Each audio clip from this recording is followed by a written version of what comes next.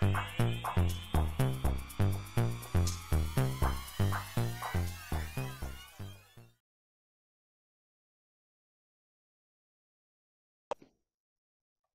Gemini, to your numerology reading for September. Hope you friends are doing great out there. Welcome back, all subscribers, and anyone new to my channel, welcome, welcome. If your friends like this, please like and subscribe. Okay, guys, let's see what's going on with you, Gemini. You have 48, financial discipline, and 14, moderation, and learning. 25 breaks down to 7. So with the moderation will come the change, because 1 plus 4 is 5. And then you have 12, right? 4 plus 8 is 12, breaking down to 3. So you have a lot of ones that are talking about this new beginning and the new understanding through moderation of your financial discipline. So going over here to the financial discipline, this is talking about the needs for you to build a strong foundation for your future. You are constantly surrounded by opportunities to attract the abundance. However, you must follow up with the action if you wish to see any kind of a result. Making sure that you are saving the money that you need to save, putting away the money maybe as pillow money somewhere else. I know I have saved money and pillow money. So my pillow money is pretty much the money that I use in case of a rainy day. And I also have a thing called fund money. So I break my money into like 4 different areas because I really needed the financial discipline. So I like to go out and do things with my kids. So yes, I have fund money, mostly for the spring and summertime when they're out of school. And we can go to the movies, do things. But yeah, having the financial discipline through the moderation. Now, using it moderately is that self-control in every area of your life. And of course, we're talking about the financial discipline. So you need to have that self-control. Like I said, saving that money, putting some money away for a rainy day, however it works for you, to go on that cruise, money in case something breaks, right? How about that? Then we can't say, well, we don't have the money to fix that. Maybe we have some of it, but we don't have, but at least there's something there, right? So you're learning financial discipline with moderation and learning to spend your money moderately. So saving it moderately and spending it moderately. So there's a lot of self-control and self-discipline that comes through financial discipline. Okay. Let's see what's going on over here.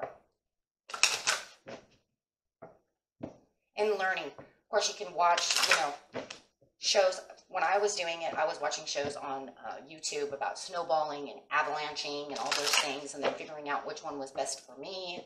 I personally like the snowballing better than the avalanche because it just seemed like it was going nowhere if I took off, this huge bill and all these tiny ones are sitting there. It kind of got on my nerve, right? So I did try avalanching at first, but then I hated it. It felt like I was doing nothing. So the snowball, at least I could watch the small ones go away, the small debts go away. That's if you guys have debts. At least I could watch them go away and then take that money that was left over and put it towards the next bill, and then also put some away for, either saved or food or whatever you need, right? So you could take that small amount and then put the rest to the next bill, and then I watched that one fall, literally fall. And so at least then I could watch bills go away. I felt like with the avalanching, sorry, my car bill was so high, there's just no way, and watching it fall, by $50, $60, $200 or something, it just didn't seem like it was going anywhere. So if you guys like actually watching money fall away and bills go away, I think snowballing would be the best. So, and they have some great people on YouTube who can teach you how to do that. Of course, I use tarot as well to help me. So, like I said to someone else who had this same kind of idea going on over here, I think it was Sagittarius.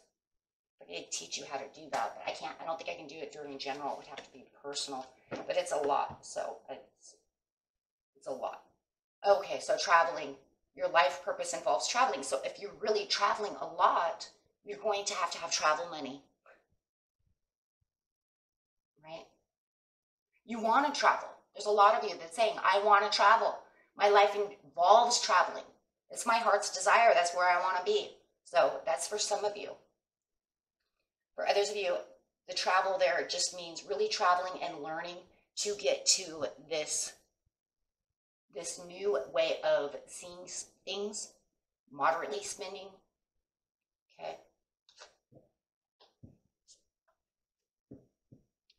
It's going to help you out enough. And the next one out is trust. Trust your feelings and dreams to guide your career path. So wanting to trust yourself during this learning process. Even if it seems hard or it seems like it's never going to happen, how am I going to put away $5 when I barely have $5? You can put away $5. I felt the same way, right? I felt the same way. How am I going to put away this $5, right? I barely even can do it, but you do, and the next thing you know. And if you can't do $5, do 50 cents. It builds, right? Kind of like the kid that keeps picking up pennies, and all of a sudden he's like, look, Mommy, I have $2. You're like, what the heck? Did you get $2? I found it on the ground. It's just money builds and builds. So trust in the process, trust in yourself. Hedgehog, be a magnet for love, light, and joy. So making sure that you're keeping it joyful. Don't let it become a stressful thing. Think of it, you're doing it for your family, you're doing it for yourself, you're doing it for your heart's desire. You're doing it so that you can travel, you can have the things that you want. After the process is over, you're going to be like, whoa. Actually, once you get into the discipline, you'll find that things go a lot better after they start rolling. Once it becomes this moderate thing and you're used to doing it and it becomes a habit, it just builds and builds and builds. And you watch the bills fall and fall and fall. But you have to watch the way you spend. Otherwise, if you're spending more than you make, or you keep spending, then you're not going to see any progress, right?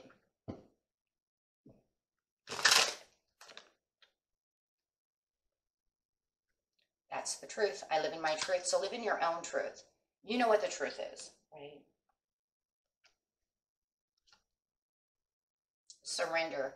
All is well, I surrender to my inner guidance. So just surrender to it, because once surrendering to it, look at that. It comes to playfulness. My joy is the greatest gift I give to others. Once you start the process and you start doing what you're supposed to be doing, you know, you have that pillow money or you have whatever you have, guys. Next thing you know, you are playing. And without worries. Without any kind of worry, because you have the extra money. So people will be like, well, you know, do you want to touch this? Or you'll be like, no, I have my own pillow money. I have my own fun money. I have the money, right? So that way when you do have to go out and do something, you know, you're not like, we can't do that, or I don't have the money to do that, right? No, you can actually enjoy yourself while playful. Enjoy yourself while you're out, because you have that money. You don't have to worry about using that credit card or worrying about the funds that you have or any of the above. You know what you have. You take that with you and you use it. And you say, this is all I have. I have $300 to go have fun. That's it, though. You know, and you really give that to that, you know, and that's it. But don't, you know, it's cool because we're going to have fun, right? So that's that discipline. No overspending, right? This is what I have. We're going to have a good day. So let's see what Tarot has to say. That keeps everything alive. This brings in new opportunities from fleeing from anything, you know, that was holding you back. Bring in a new cycle. Surrendering and bringing in this new cycle of change in the way that you're perceiving money, accepting money, and there is a, not only just discipline, but there is also a respect, right? You have to have like a respect, because you can only have so many funds, right? So we want to have playful times and go out and have fun and enjoy ourselves, but we still have to respect, right? That we can only, you know, we only have so much at this time, right? Money comes and goes. We all know this. But if I only have this, then I have to use it in moderation. That moderation will bring in the cycle that's best for you. And it will help you, look at that, bring in more money. Bring in new things. Helping you build. Okay? It's like building an empire over here. Okay, my friends, until next time, peace and love. Bye-bye.